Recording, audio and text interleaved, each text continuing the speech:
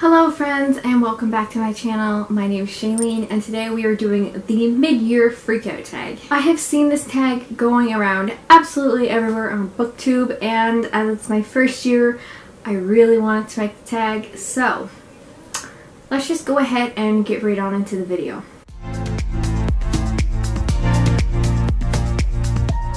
Question number 1, the best book you've read so far in 2019. I couldn't choose just one book, who could? So it's kind of a tie, but I like one slightly more than the other, but I also like them for separate reasons, so it's really hard to choose. So one of the first that I read this year that I really fell in love with was The Water Cure by Sophie McIntosh. This is a story set in a near future in kind of a post-apocalyptic dystopian world where women are raised to fear men. The reason why I love this book so much is just because it's such a beautifully written book. It's so prosy, but it's also so eerie and atmospheric, and it was just a wonderful reading experience. I enjoyed reading this book so much, and I highly recommend you to go and pick it up and read it. It's so good. And my other choice for this question is Recursion by Blake Crouch. I read this in June and it's definitely probably one of my favorite books of all time. Same as Water Cure, but God. This book is just so good. Okay, so Recursion basically follows a New York detective. His name is Barry, while he is basically investigating this here suicide of a woman with FMS, or false memory syndrome. FMS is supposed to be this here contagious disease, although the CDC doesn't exactly know what it is, and alternatively we have Helena, a scientist who is building this here kind of memory chair that can map the memories of people, specifically people with Alzheimer's like her mom. So she makes this chair that can map memories, and unknowingly she creates a technology in which you can go back to a certain memory and relive your life over again. So the technology gets into the hands of the wrong person and things go haywire. It's a crazy, crazy good book. Oh my god, it's amazing. So I highly recommend you to pick up Recursion if you haven't yet. I personally read an arc of this, so I still need to get my hands on a physical copy that I will probably treasure for a very long time. So question number 2, the best sequel you've read so far in 2019. I've only read one sequel in 2019 so far, but I did end up really enjoying it. This will be The Family Secret by Terry Lynn Thomas. The author actually reached out to me on Instagram and offered me a free copy of the book, which I was like, hell yeah. So I took the copy and I read it as quick as I could, and this book is so good. It's just one of those series that makes you feel really good and all kinds of things, and it kind of gives me the same feeling as I get when I read Anne Green Gables. So basically the story is about Kat Carlisle and her kind of boyfriend Thomas as they move back to Kat's hometown to escape London and the following blitz that will probably happen. They go back to Kat's hometown where she discovers that her childhood best friend is kind of the main suspect in a murder investigation, but Kat is strong in her feelings that her best friend didn't do it. So she kind of uncovers who the murderer is and the greater mystery that's going on with the town, and it's just such a great read. It was a good sequel, and I'm hoping that there will be a third book because it was just fantastic. So number 3, a new release you haven't read yet but want to. I could say so many. If I'm thinking about releases that are out right now, I'm pretty excited to read The Reality Bubble by Zaya Tong.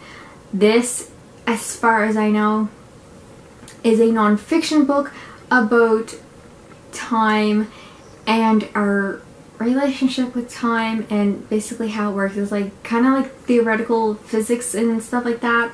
So I'm quite interested in reading this because I just love sciencey stuff, and it seems like a pretty good read with some interesting topics. So number 4 is most anticipated release for the second half of the year. I have 2 books that I'm super excited for, and there is more. I should honestly make an anticipated releases for the second half of the year kind of video. The first one is The Girl the Sea Gave Back by Adrienne Young. I don't know a whole lot about this. All I know is that it has to do with the ocean, and I believe kind of like mythology. That's pretty much all I know. But the cover is bomb. I tried to request an ARC for it. I was declined. My heart is broken. So yeah. The other book that I'm really excited for is a nonfiction book. This is Archaeology from Space by Sarah Parcak. This woman is amazing, and she has pretty much revolutionized the way that archaeologists do archaeology. This is about using satellite technology to identify archaeological sites around the world, and how she has used this technology to discover new sites in Egypt and other places. So I'm really excited for this one. If you guys don't know, like, I love anything to do with Egyptology and archaeology, so yeah, I'm really excited for this. Again, I requested an ARC of this on NetGalley. I have not been approved nor declined yet, so I'm kind of in limbo, and I'm hoping I'll be approved for it at some point. If not, obviously I'll be buying it. And number 5, biggest disappointment. Okay. A lot of you are probably going to hate me for this, but I will explain why I was really disappointed by it.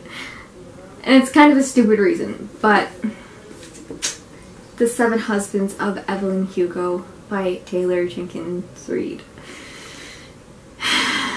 I know a lot of you are probably exiting out of the video now and unsubscribing, but the reason why I was disappointed by this book is because everybody had hyped this book up. A lot of people had said it was their favorite book of the year, and it was perfect, 5 stars. I read it. I really enjoyed it, but it wasn't a 5-star, and there's just something missing that didn't make it a 5-star. So I got caught up in the hype machine, and I was left a bit disappointed that I didn't like the book. And now I really try to not have a book really hyped up in my head and go in with high expectations. I kind of now know to, you know, not do that, because you might be disappointed. It's still a good book, and I still really enjoyed it. I really love the writing, and I thought it was a really good book, but it wasn't a favorite for me. So yeah. And number 6 is biggest surprise. So I was really surprised by The Lighthouse Keepers by Abby Jenny. So basically this book is about a photographer who goes to the Farallon Islands to capture the wildlife. She has a pretty sad backstory. And while she is on the Farallon Islands living with the biologist in this little tiny house that's really old, bad things happen. A few people are murdered and killed, and I did not expect to love this book as much as I did, because it was a very slow read, but it was the perfect amount of slowness and just atmospheric and eerie, and oh my god, it was so good. I ended up really loving it. I think I rated it like a 4-star. Like I really loved this book, and it's one of my favorite atmospheric books. Number 7, favorite new author, debut, or new to you. So I have 2 for this, and they're, you know, my 2 favorite books that I read this year. There's actually probably a few more authors that I discovered that I really like their writing, but these are just like the 2 that stick out in my mind that I'm really excited for any other books they have, and I just want to devour them. So obviously Sophie McIntosh, she's writing a new book now. I don't know when it's gonna be out, but once I know it's out, I definitely will be getting it because I just, oh man, I love this book. I loved her writing and I'm excited to see what she does next. And of course, my other favorite author now is Blake Crouch. I don't think I will ever shut up about him now. Recursion was amazing. I have Dark Matter. I'm going to read that soon. I'm probably going to be blown away. My brain's going to be messed up. I'm very much looking forward to it. I'm definitely going to be adding the Wayward Pines series to my TBR, and I'm going to hunt those books down and get them and read them and hopefully love them. Because, oh my god. Number 8, newest fictional crush. I don't have one. I scoured my Goodreads list for all the books I've read this year thus far, and I don't have one. Number 9, newest favorite character. Hands down, Cat Carlisle. Like, I am obsessed with this series now, and I love these books by Terry Lynn Thomas. I will definitely be purchasing the other ones in the series whenever there are new ones released because it's just, they're such good books, and I just, there's just a feel, they make me feel fuzzy and warm and calm and content, and they're just such a good relaxing read, and I just really love them, and I really love her character. She's such a strong female character. She's amazing. Yeah.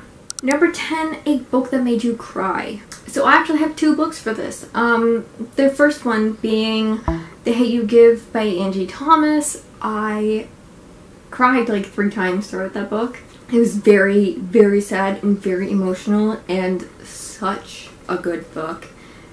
It's definitely one of my favorite YA books. I highly recommend it if you haven't read it yet. Another one that I cried while reading was actually very, very recently. I just finished it yesterday, and that is Wenjack by Joseph Boyden. This is the story of a young Ojibwe boy who escapes his residential school and tries to make his way home, but this is based off a true story, so the boy doesn't make it home, and it's not really a spoiler because you know the story, then you know what happens, but he dies, and it's heartbreaking and heart-wrenching, and yeah, I cried.